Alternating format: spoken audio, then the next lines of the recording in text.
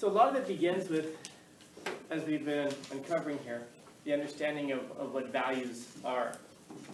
And I was saying a value could be something like, well, I'm sorry, it wasn't kindness. So it was kindness could be a value. Would tolerance be a way of explaining what you're saying? Another value would be tolerance. And these are values that. I was going to say love. You can have love. And love in what sense?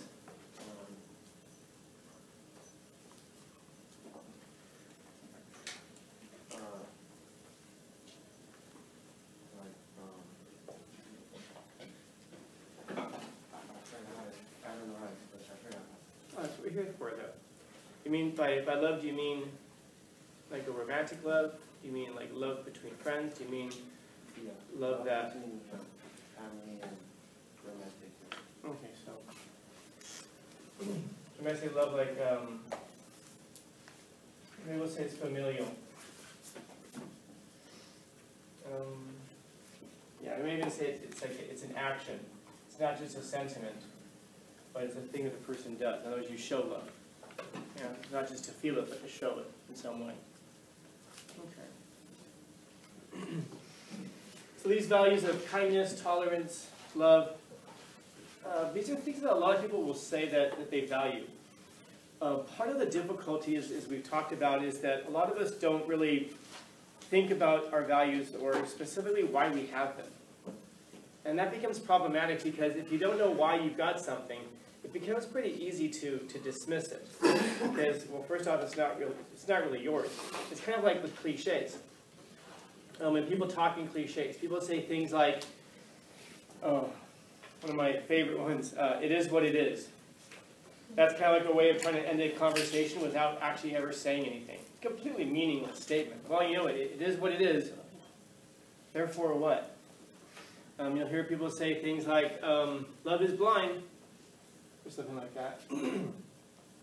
The point is that when we use cliches, we're using cliches because specifically they're not our own thoughts. We don't know how to express the thing that we're expressing. So we're going to kind of shape a thought almost to fit into a cliche rather than the other way around, and then we present it.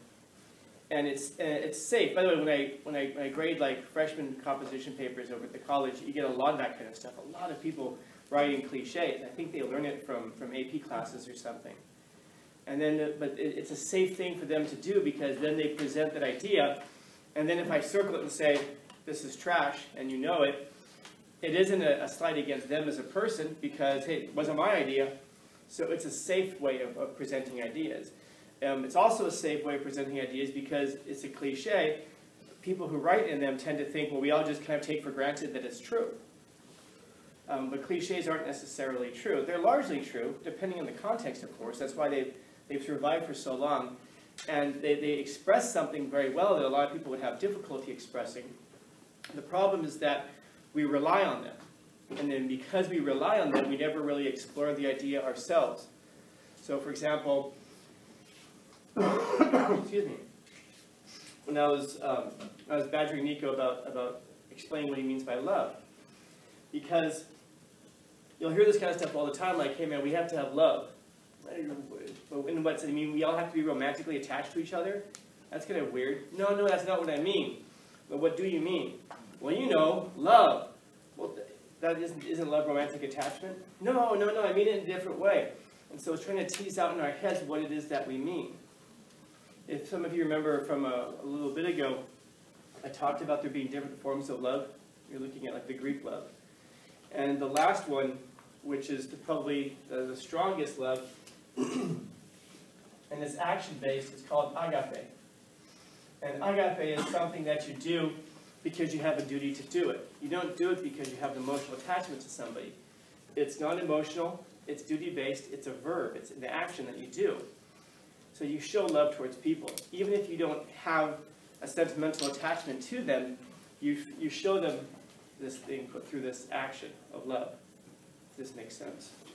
I feel like it made sense into that last statement that I made. So it's an action that you do to demonstrate a type of a duty that we have towards people. I mean, if any of you guys listen to reggae, oh shit, I'm sorry if you do, because reggae sucks. But if you do listen to reggae, unfortunately, you know that song "One Love." You know, let's get together. Well, what does he mean? Does he mean like romantic love? No, he means something else.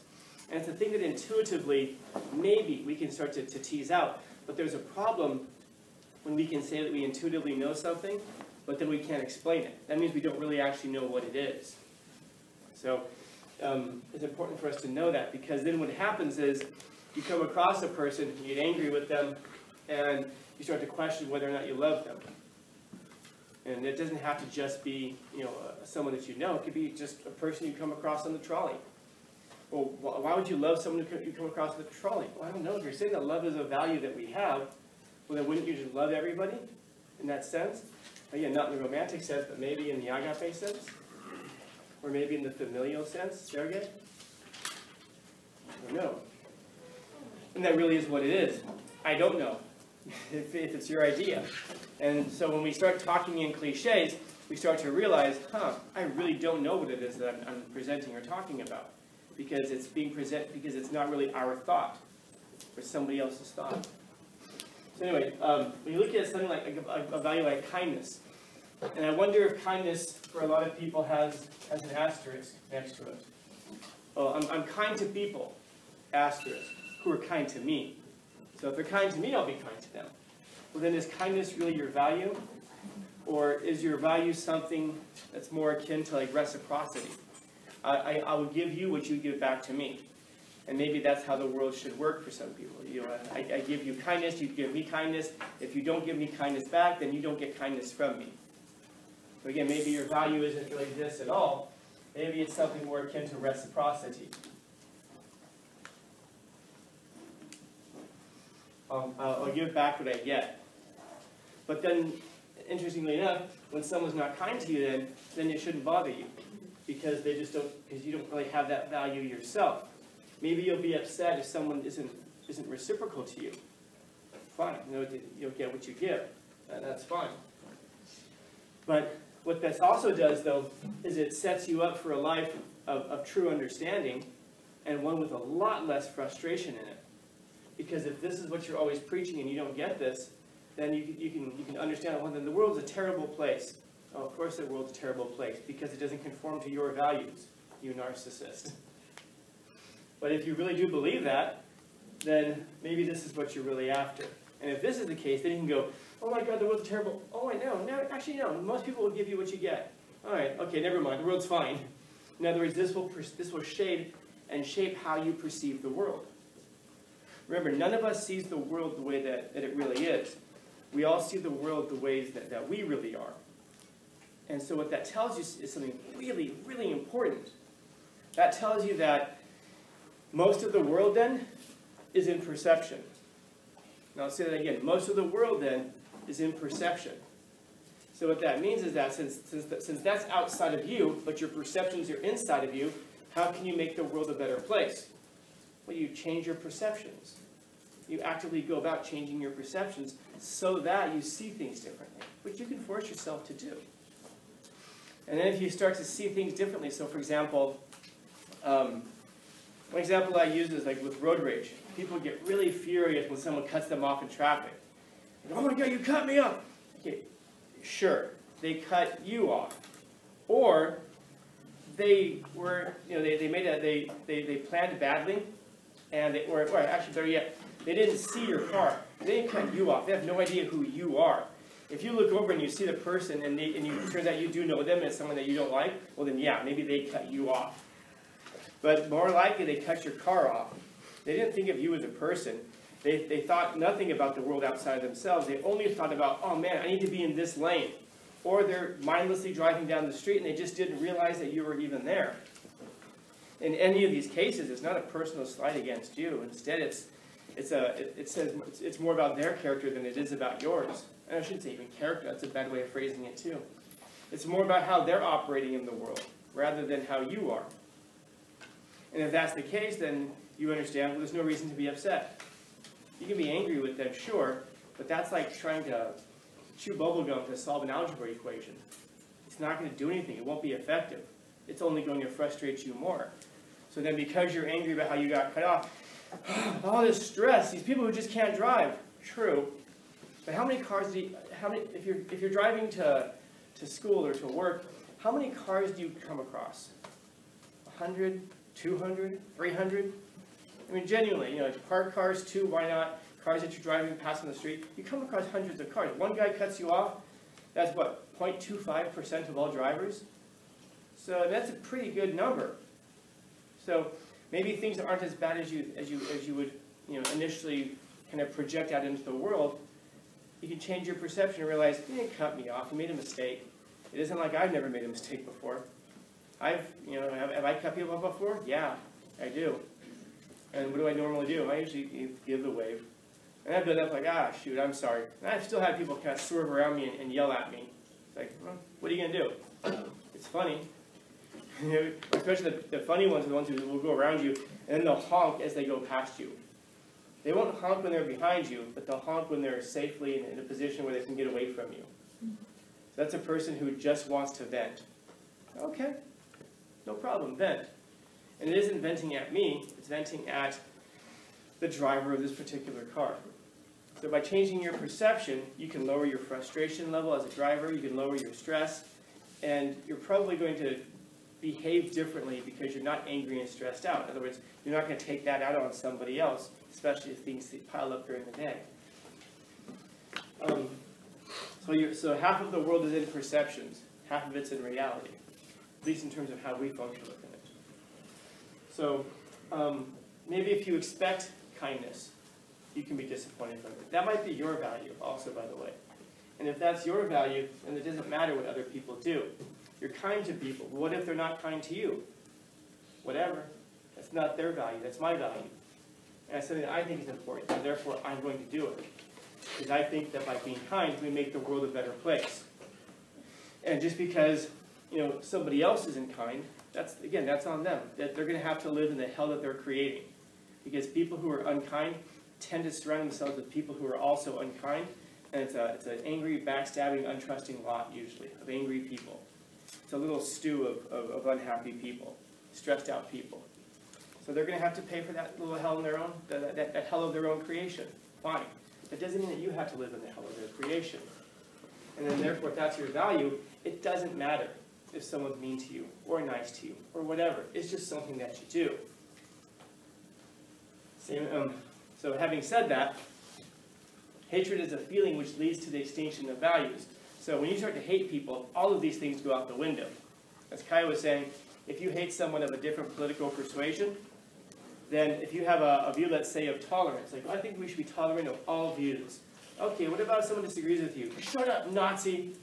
Oh, you know, let's see if we can get this person fired. Well, maybe tolerance isn't really your view. Maybe your value is really power and has nothing to do with tolerance. Maybe you've globbed onto an ideology that somehow gives you some level of social power over people. And that's what you're really after. You want to be able to be powerful and in control. And you'll typically find that kind of thing from especially weak people. In other words, people who have found themselves unable to thrive, maybe even barely survive in a society. They'll glob together and they'll kind of enforce their values on other people. Not necessarily because it makes the world a better place. They may think that it does, and then there's no discounting that. I'm not saying that it's just completely nefarious. They most likely do think the world is made better by their values, or at least by the values that they espouse. Like, for example, tolerance. So we should be tolerant of all views. Should we? Yes. Okay, what about if we have actual Nazis, like real ones? Not like, I disagree with you, Nazis, but actual real ones. Do you tolerate their view? Well, not that view. Why not? Well, because, whatever comes into because afterwards, I promise you, you can now start to stuff all kinds of other things into there. It doesn't just have to be about if someone's a Nazi. It could be if someone who approximates that. If someone, you can start to really populate that list. And what that tells you is that that's not really your value. And are you going to be kind towards those people as well? Of course, probably not. So therefore, that tells you that kindness is not one of your values. So now what that starts, and then you certainly, therefore, don't love the people. You're not behaving with love towards them. So then maybe what you're really after is power. Maybe that's the thing that really drives you. Maybe that's your real value. And if that's the case, fine. My goodness, stop pretending to be these things, because you're inauthentic at that point. You're not a real person. You're an avatar. A big part of living is to be able to be courageous. To be courageous with your values. What I mean by that is courage is rooted in the very structure of existence. Let me say that again. Courage is rooted in the very structure of existence. And that's the courage to live authentically, to actually be yourself, the courage to seek truth, and the courage to actually express truth. So it's the courage to live authentically, it's the courage to seek truth, and then to express truth once you find it. Because those are the things that constitute you as a human being. When you don't have the courage to do those things, you therefore don't have the courage to live. Because now what you're going to do is you're going to deny yourself the living authentically because of a fear of whatever whatever bad can happen to you in our minds. And then if you lack the courage to live authentically, well then you've already seemed to have expressed that you lack the courage to seek truth. Because truth and authenticity, they walk together like beans and cornbread. And then if you can't seek the truth, if you don't have the courage for that, then you absolutely, certainly don't have the courage to express truth. Because expressing truth, that's the thing that a lot of people think of as being dangerous. That's the person who will espouse their value, even when the mob is against them and exercising their power against you. In other words, if you don't have the courage to be authentic with yourself and tell the truth to yourself, and to express the truth to yourself, then you certainly are not going to have it to express to everybody else. And so what that means is that, let me see if I can explain this. You, the actual you, the psychical you, the thing that makes up the real you, not your body, but the real you, that has thoughts and opinions and emotions and experiences and all of these things, that person, when they feel that when they don't have the courage to express themselves, that means that that person who you are cannot live in the world. I'll say that again. That person who you are, if you lack the courage to seek those things, authenticity, truth, and expression of truth, you cannot live, therefore, in the world. That person has to live somewhere else in your mind and never gets expressed. And that means that that person is never born. Or certainly, at the very least, that person who you are dies because of a lack of courage. So courage itself, as I said, is rooted in the very structure of being, the very structure of existence, because you can't exist without courage. I hope that makes sense. It's a complicated idea, but I hope it makes sense. So the courage to do those things is the courage to be. It's the courage to exist. If kindness is your value, the courage to express kindness, no matter what response you get, that's the courage to exist. It's the courage to have tolerance towards views. If you lack the courage to do that, and a lot of people are afraid of this because they understand that if somebody else brings a view that challenges ours, it can destroy our view, which then destroys part of us. That's our real fear. It's really a fear. This is why people will try to stop people from talking, because they know that what they're saying, that they themselves are saying, can be destroyed by what somebody else is saying. This is why we try to limit speech. So if you lack the courage to actually exercise tolerance, then you lack the courage to exist in the world. And my goodness, if you lack the courage to love, then you can't exist in the world as that person, as that personality. And some people will say that that's the very essence of what it is to be human. And so, hatred is the thing that, strangely enough, can destroy all of those. So maybe we should be careful with it. Questions, comments, concerns, complaints, criticisms, critiques?